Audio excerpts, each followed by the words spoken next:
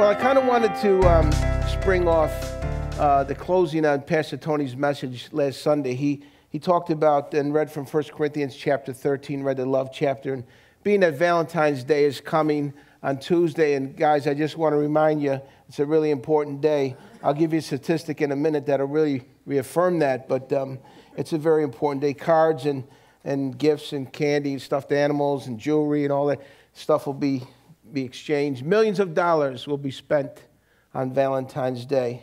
And it's the second biggest day for card exchange outside of Christmas. They say estimate over 180 million cards will be exchanged on Tuesday. Well, this is a statistic that I want to share with the guys. 53% of women will end their relationship if they don't get something. So, I mean, if you're looking to get out, no, just, no. We'll leave that there. Okay, but, yeah. I kind of wanted to isolate an aspect of love this morning. And I know sometimes we talk about love, and we know that we're supposed to love God and love others, and a lot of love is supposed to come out of our lives. But what I want to talk about this morning is probably the most challenging aspect of love. There's an author, F.F. Bruce, who has a book called The Hard Sayings of Jesus. And in that book, he talks about the things that Jesus really wants us to live out and how difficult they really are to do. And so I want to kind of focus on one of those topics this morning. Well, late one summer night, there was in Broken Bow, Nebraska, there was a long-distance truck driver who pulled into an all-night truck stop and went in to have his dinner. And he ordered his dinner, and his waitress brought it, and he started eating his dinner. And then these three leather-jacketed motorcycle tough guys came in that night, and they started to bother this guy. They started to harass him. One of the guys picked up the hamburger off his plate. Another took some French fries, and the third guy took a sip of his coffee. And so, thinking about that, I mean, how would you respond in a situation like that? And this truck driver actually responded in a very unique kind of way. He very calmly got up. He picked up his check. He walked to the register. He left his money down on the counter and walked out the door. So the waitress ran to the register to put the money in, and she watched him as he pulled away that night. And when she came back to clear the table, these three tough motorcycle guys says, "Boy, he's not much of a man, is he?" She said, "Well, I don't know how much of a man he is, but he's not a very good truck driver. He just ran over 3 motorcycles on his way out." So, sounds like justice, doesn't it?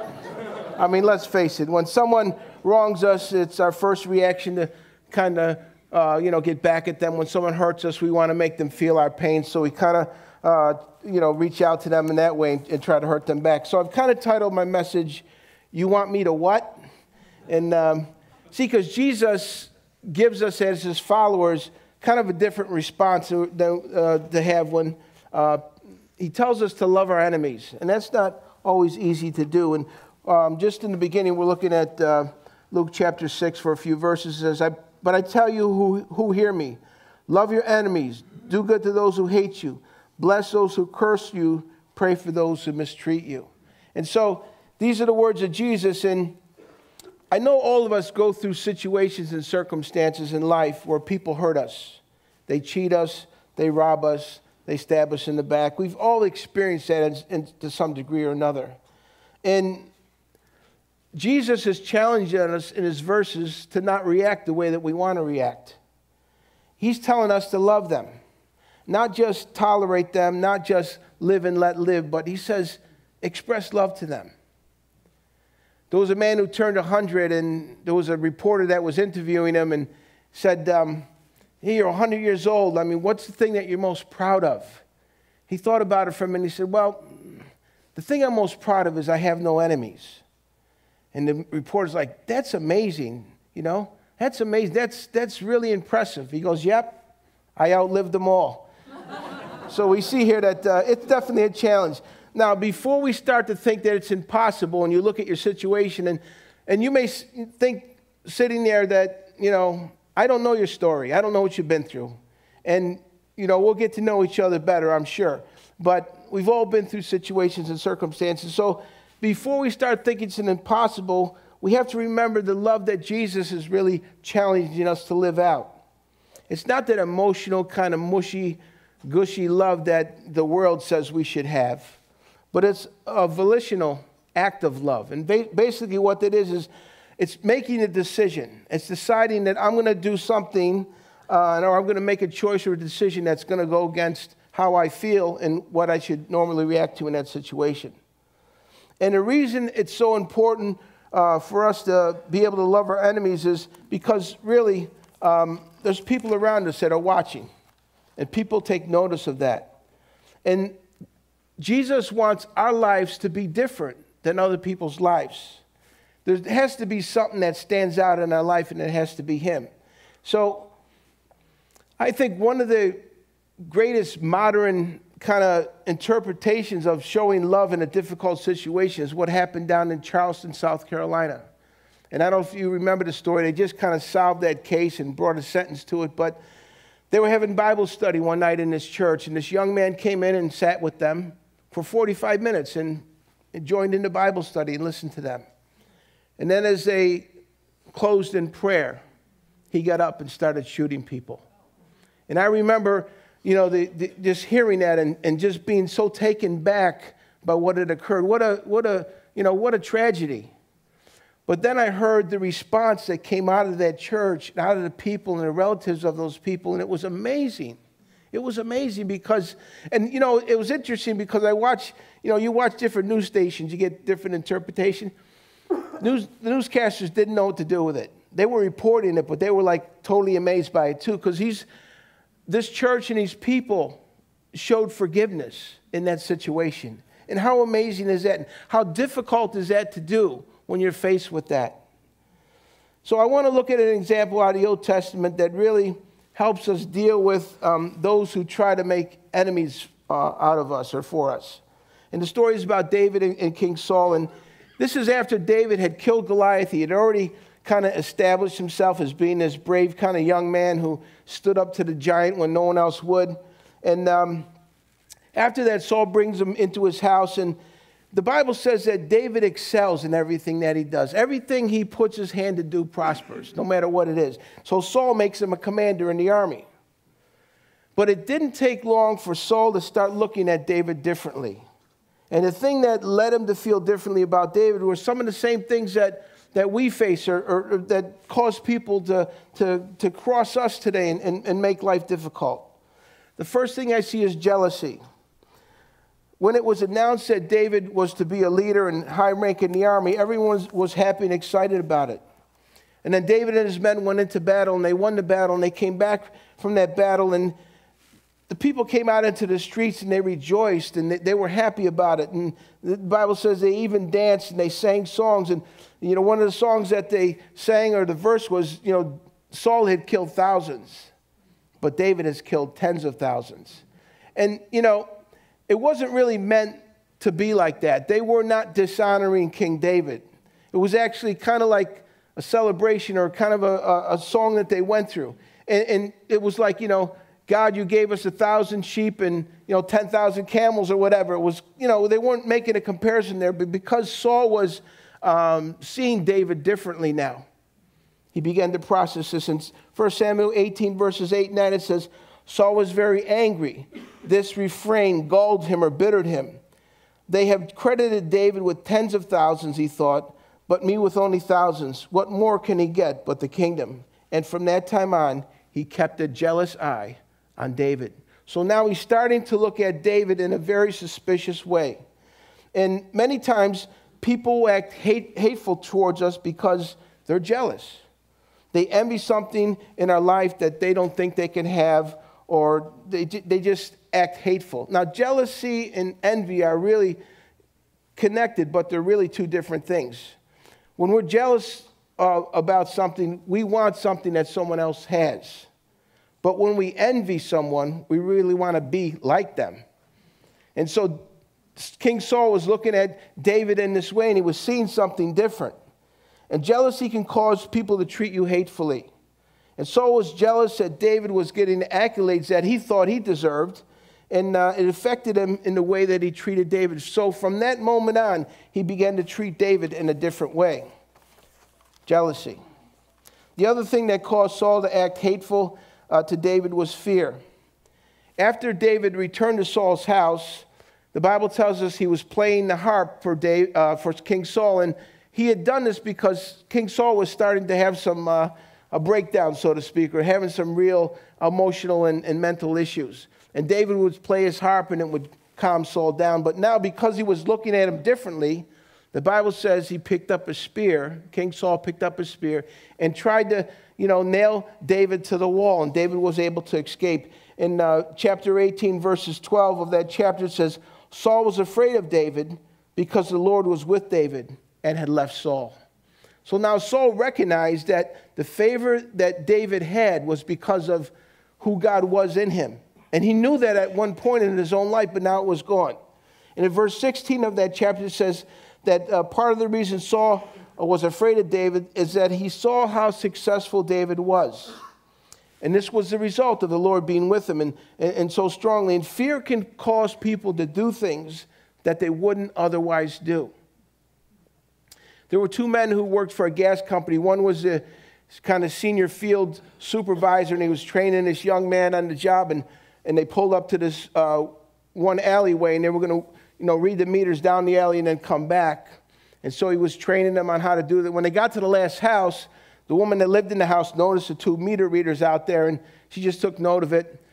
And they finished reading the meter, and the older gentleman said to the younger guy, I'll race you back to the truck. So they took off, and they started running back to the truck. And a few seconds later, this woman comes huffing and puffing behind him. And they're like, well, what's wrong? Is there something wrong? She says, when you see two gas meter guys running from your house, I think it's a good idea that you run too. So fear can cause us sometimes to do things that are kind of out of character. And whether fear is founded or unreasonable, it can motivate people to do things they wouldn't otherwise do. And sometimes it causes people to act hateful towards us. Fear is a big major factor that can lead to hateful behavior. Another thing that can lead people to hateful action is pain. When people have pain in their own lives, sometimes they react out of that pain. All you have to do is get close to that pain, and it'll cause a reaction in their lives. And in fact, this was one of the most prevalent reasons that people make enemies out of others.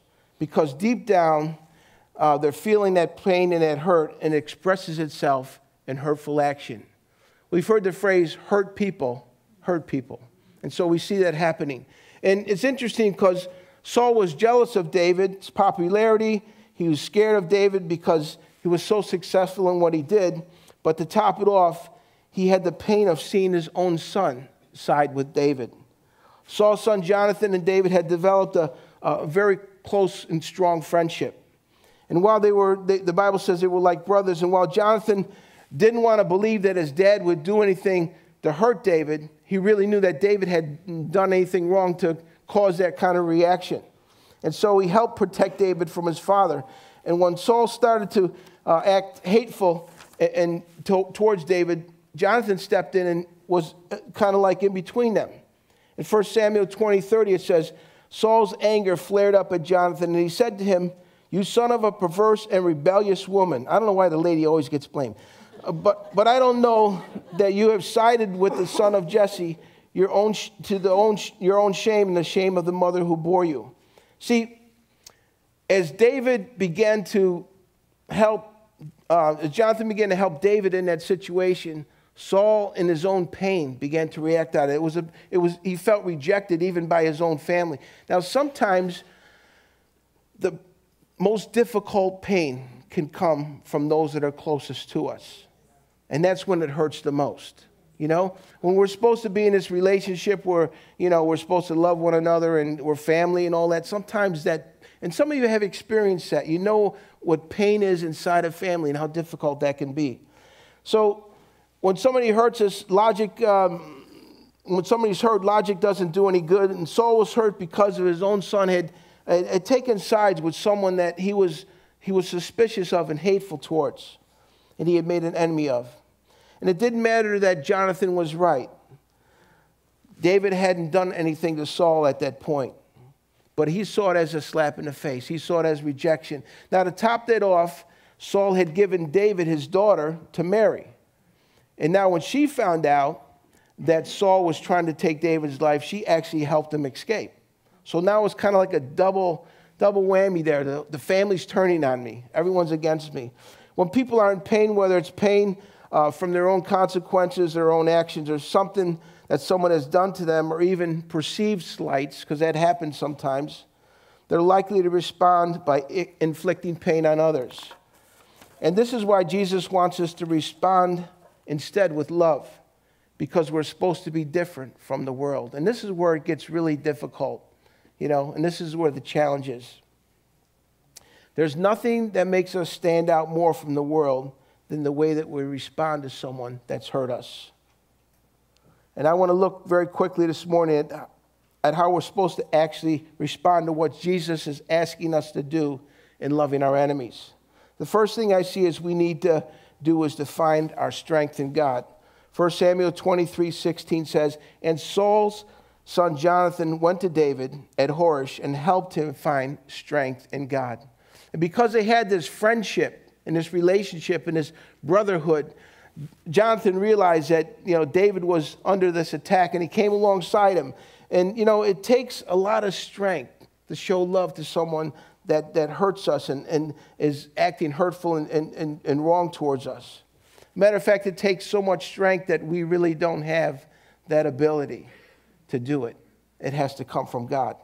It's our nature to fight fire with fire, an eye for an eye, a tooth for a tooth. And, I'll just talk about myself this morning. I know how I am, so I'll just, I know when people come against me, your reaction is that you want to come back at them.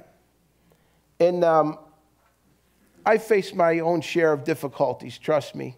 I know what it is to be, people that treat you, misunderstand you, come against you. And so I've done that, and I've been through that, and I haven't always done well with it. I'll be honest with you, but it's a challenge.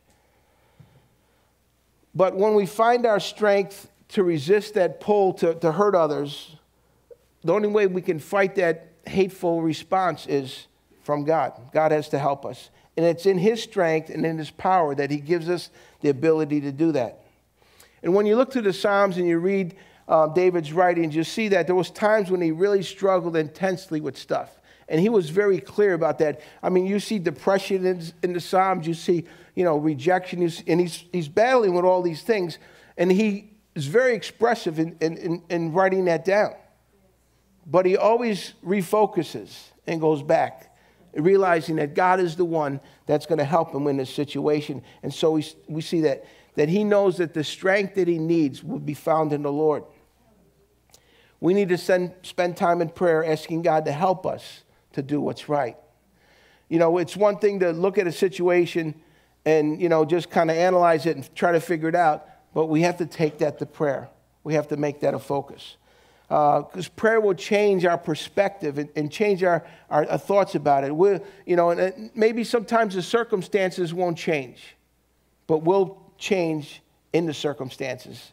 And so prayer has to be important in getting strength from God. We need to take time to get into God's Word and learn from those who have been through things and situations and how they handled them and how God helped them. That's the only way we can really do it, to go to the source of our strength. He's the one who told us to love our enemies, and He's the one who will give us the strength to be able to do that. When Jesus asks us to love our enemies and just bless those who have hurt us, He knows exactly what that feels like because He experienced it in His own life. If you look at the life of Jesus, He knew what rejection and betrayal and all that was. He understood that. And so when He's asking us to do something, it's something that He's modeled for us. When they came against Him, the Bible says He didn't even open His mouth. And so He knew that His call and what He was supposed to do was much higher than the current situation and circumstance. And that's the only way that we can really go about loving people that are acting unlovely towards us, as we have to draw strength from God. And He's the one who can give us the strength. The second thing we need to do to help us love our enemies is to find a godly friend to help us through. When we read this verse, it tells us, or these verses, not only did David find strength in God, but he got help from his godly friend, Jonathan. 1 Samuel 20:17 says, and Jonathan had David reaffirm his oath out of love for him because he loved him as he loved himself. There was that connection, that relationship. And I can't tell you this morning how important it is that we develop close friendships with other Christians. I mean, it's really vital to us. We have to do that. That's why I see that the Cohesion Group and the Pillars Group and the Mosaic Group are so important that we connect. And I've been able to get around a little bit and visit some of the groups, the Cohesion Groups, and I see that happening. You know, I see the encouragement that's going on. I see the benefit of being in relationship. And so that's really important. And when you're trying to respond to someone in love who's hurt you or wrongs you, you need a Christian friend that's going to come alongside you. And listen, you can tell him how you feel, and you can tell him everything that you're experiencing at the moment, but that friend will say to you, I understand what you're going through, and I understand how you feel, but maybe there's a different way we can approach this. Maybe there's a different response that we can have. And they can kind of help us to kind of refocus and get our perspective back on track, helping us to do what we ought to do rather than what we really want to do. And David had Jonathan who loved him like a brother, and the Bible says that he helped him find strength in God. If you're going to respond to your enemies with love, you need to find a Christian friend who will help you do that. Another thing that's important is learning to love those who have made themselves your enemies is to really look to God's promises. That's what we need to do. One of the things Jonathan helped David do as finding strength is he helped him focus or remind him of God's promises. Now, David had already been chosen to be the successor. He was the next king. That he was already anointed for that. That was in his plan. All right? But I got to believe that while he was running from his life, or for his life, that he might have lost a little bit of that perspective, because you got to figure if someone's trying to kill me, if I die, I'm not going to be the king, you know. And so Jonathan had to kind of help him refocus and remind him that was in God's plan. And Jonathan did that in 1 Samuel chapter 23, verse 7. He said, "Don't be afraid," he said. "My father Saul will not lay a hand on you. You will be king over Israel, and I will be second to you. Even my father Saul knows this." And so in the midst of what David was going through and the confusion that was happening in his own life, his friend Jonathan was able to remind him of the promise of God. You are going to be the king. You're the next king. And God had promised David that he'd be king, and Jonathan was there to reassure him of that, even though he was going through difficult times. And he's told him and reminded him, God will protect you. Now, when God makes a promise, it's solid. It's a done deal. I mean, when God promises something, it's going to happen. Sometimes we don't know the timing of that or how it's all going to come about, but it's going to happen. And when we're facing actions of someone who's set on making our life difficult or miserable, the only way we're going to be able to let God's strength flow from us is to trust in God's promises. And just very quickly this morning, what are some of the promises of God? He promises that he'll never leave us nor forsake us. We have a companion in the Lord, that even if everyone else rejects us, God will not reject us. We'll not be left. He will always be there. He promises that when we're tempted to respond in a way that we shouldn't, that he'll provide a way of escape. He promised his strength when we're weary. So when we're suffering and going through pain and anger and frustration that comes when someone has set themselves against us, or our enemy, it's the promises of God that really give us that new perspective, or that reassured perspective. Trusting God and depending on his promises don't mean that we're naive in a situation. Loving your enemy and forgiving someone for the wrong that they've done doesn't mean that you have blind trust in them and who they are. God made promises to David about his protection, but God didn't have this force field around David, okay? David had to use wisdom and be wise in his dealings with Saul. He wasn't going to stand up and say to Saul, "Go ahead, try to kill me." See if it, he knew that, God was with him, but he wasn't going to be foolish about it either. David still had to be wise, and we sometimes need to use wisdom in dealing with other people. I think Pastor Tony made a great statement last week in his message when he was talking about forgiveness. He said, when someone asks you to forgive them or apologize, you forgive them. Trust has to be rebuilt. There needs to be some demonstration of repentance and a change of behavior. And so really, before we can really allow that person back into our life, if that's part of it, then those things we have to see evidence of that. And so David is in this situation, but he realizes that he has to use wisdom. And when the time comes, fourthly, God asks us to repay evil with good. And this is where it really gets difficult, you know? This is where we really begin to walk out what God is challenging us in these verses to do. It's one thing to respond to hate with hate. It's another thing entirely to respond to hate with love. Because it really, again, doesn't come natural for us to do. And while David was running from Saul, and while Saul was trying to kill him, David faced some very amazing opportunities. He found different times Saul alone, unsuspecting. And so in 1 Samuel 24, it says that he came to the sheep pen along the way. A cave was there, and Saul went in to relieve himself. David and his men were far back in the cave. The men said, "This is the day the Lord spoke of when he said to you, I will give your enemy into your hands for you to deal with as you wish." Then David crept up unnoticed and cut off a corner of Saul's robe. So here's Saul all alone, thinks he's alone, and David's men are saying, man, this is your opportunity. You can take him out right here. You're the next king. Let's make it happen, you know. And David goes and he cuts a piece of his robe off. Now, he must have been some very kind of like ninja guy, you know what I mean? When you think about it, to be able to do that, you know, in a cave. I mean, everything echoes in a cave.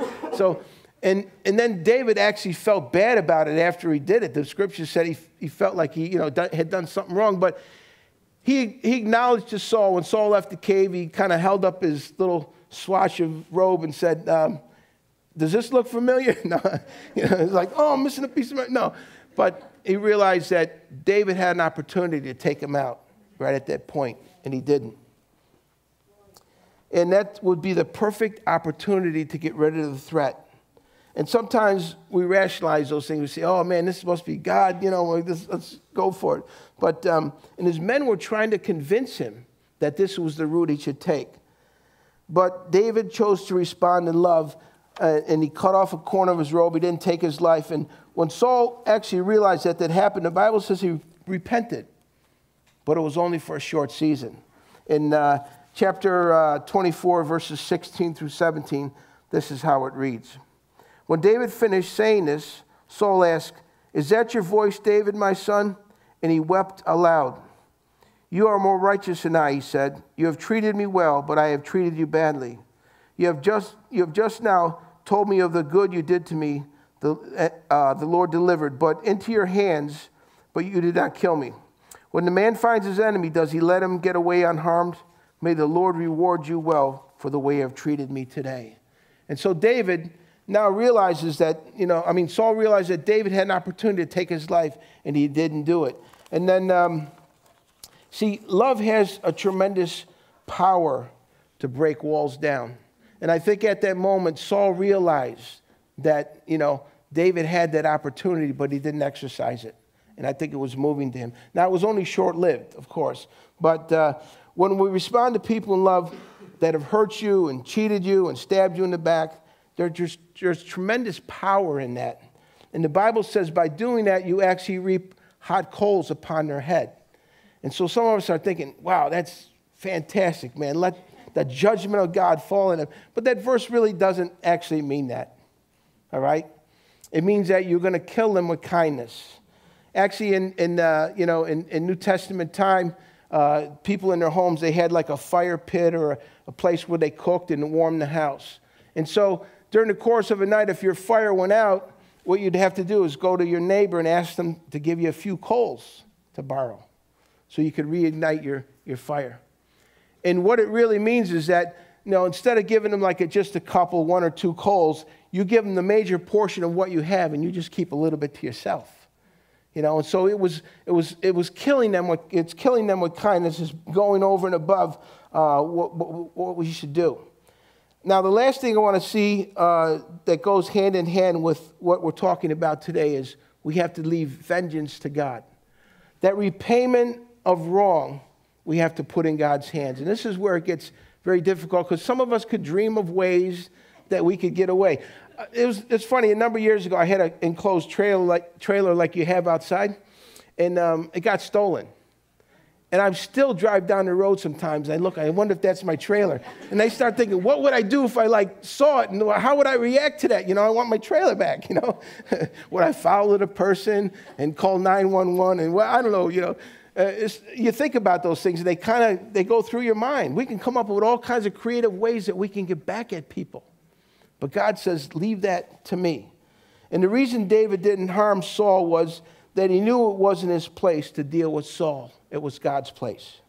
And even though those around him urged him and encouraged him to take matters into his own hands and kill Saul, David knew it wasn't the right thing. And even though Saul had repented for a short period of time for David sparing his life, he soon took to hunting David down again. And just like before, David found Saul in another vulnerable position. He was sleeping. And one of David's men tried to talk David into killing him. In chapter 26, verses 9 through 11, it says, But Saul said to Abishai, but David said to Abishai, don't destroy him. Who can lay a hand on the Lord's anointed and be guiltless? As surely as the Lord lives, he said, the Lord himself will strike him. The time will come and he will die, or he will go into battle and perish. But the Lord forbid that I should lay a hand on the Lord's anointed. Now get the spear and water jug that are near his hand, and let's go. David saw Saul as God's anointed. Now I know that this verse many times is taken out of context, and some people have said, well, you never should say anything against the man of God. And you really shouldn't. You shouldn't say anything about each other, you know what I mean, when it comes down to it. But it's not really that, that's not what is being implied here. See, David understood that Saul was put in place as king by God. And so it was God's responsibility when it was time to take him out. He understood that. It wasn't his place to take that initiative. It was God's. And so he put it in God's hands. Now, like I said, our natural instinct is to respond to evil with vengeance, to get revenge in one way or another. But the Bible's clear that vengeance is to be left to God. If someone has hurt you, if someone has come against you, we're to put them in God's hands and let God deal with them. Romans 12:19 says, do not take revenge, my friends, but leave room for God's wrath, for it is written, it is mine to avenge. I will repay, says the Lord. Psalm 16:7 says, when a man's ways are pleasing to the Lord, he even makes his enemies to live at peace with him. And so when we come up against those situations that people have, come against us, we're to put it in God's hands and let God handle it. And I know how difficult that can be, because sometimes we can figure it out, or we think we know what needs to happen there. But we got to leave it in God's hands. And so the big question for us today in all of this is, how do I respond to my enemies? What's my response supposed to be? Great story, great principles there. But for you and I, like in everyday life, how do we respond? Because some of you have people at work, hey, their goal is to make life miserable for you. They come against you. They attack everything you do. They criticize. They malign you. They make up things. I mean, even in our own families, sometimes we have to deal with these things. So what is our response supposed to be? Well, if we're followers of Jesus, then we have to go back to Luke chapter 6, and there's 4 very basic responses there. Jesus tells us to love our enemies. And again, that's making that volitional act of deciding, or a decision that we make, that I'm going to love them. All right? Now, I don't know how that plays out sometimes, because it could be different in different circumstances. But it's clearing the record. It's keeping our heart right. Even though they're treating me hateful, I'm going to show them love in some way or another. And it says, do good to those who hate you. That's difficult to do. you know? How do I do good to somebody that hates me? And sometimes you try to do good to them and they hate you even more, you know? You understand what I'm saying? Thank you. Do good to those that hate you. And that's a continual process. We have to ask God to give us ways to show them goodness and not hate back. Bless those who curse you. Have you ever had anybody curse you? I mean, that's a terrible thing. I had a job years ago. I worked in a factory with this other guy, and we had to work. We're partners working on the same job together, and so we had to be a team. And this guy was an older man. He'd worked there about 30 years. He knew the place in and out. I was new. I didn't know what I was doing. And he was born deaf, so he had that going for him. And this guy would curse at me all night long, all night long. Every night I came, he'd just start cursing me. And sometimes I had to work 10 hours with him. He'd be cursing me out the whole night. I was like, man, really challenged my Christianity there, you know what I mean? Because, I knew the guy I knew he had hurts in his life. I could see that, you know what I mean? But God said, just be quiet and just work with him. Keep smiling. What are you smiling at? He'd start yelling and cursing at me. But it was, I was trying to bless him, even though he was cursing me. And sometimes I'd walk away and I tried to apply this principle. And I couldn't say it to him, I bless you, But I'd walk away and I'd say, God bless him, bless him. I know the guy's hurt and I know he needs you. Bless him, bless him, bless him. And then the fourth thing that Jesus said is pray for those who mistreat you. And that's hard sometimes, you know what I mean? Because we know the pain of being mistreated. And God says, pray for them. But again, prayer is that ability or that response that help us to refocus and really see things in a different way. And they may not change. I'd like to say that, at the end of all this, we make this nice package and we put a bow on it and everything's wonderful. But you know and I know that it doesn't go that way sometimes. But you know what? We've got to keep our heart right. And that's the challenge for us. But you know what? Jesus faced everything that we face. He modeled that for us. And so as followers of him, we've got to ask him to make us more like him. In closing, Abraham Lincoln said he destroyed his enemies by loving them. And that's what we have to do. God help us. Because it's the Holy Spirit working in our lives. See, the Holy Spirit really causes us to be who we're not able to be. And helps us to be who we're not able to be. So we need the strength of the Holy Spirit to do that. So I want to just say this to you this morning. I don't know where you're at. I don't know if you got people in your life. I'm at a place right now I don't think I have anybody that hates me. At least they haven't identified themselves. And so I'm in a good spot. But I've had my challenges, trust me, in my own personal family, in ministry, and in life. I mean, it's just, it happens. But, God wants to be able to help us through that and make us the people that he really intended us to be. So let's pray together. Father God, I thank you this morning for this opportunity to be able just to share with this great group of people. I thank you for this church, and I thank you that, Lord, they encourage the friendships that we need to have. And Lord, there may be some people in our lives that are a real challenge to us. Lord, they've made life difficult for us. And Lord, I pray that you'd help us to be the people that you want us to be. Help us to respond in the way that you respond. Help us, Lord, to show them love instead of hate. And God, we put the situation and circumstances in your hands. And we ask you to make us the people that you want us to be. More like you. In Jesus' name, amen. Amen. Thank you.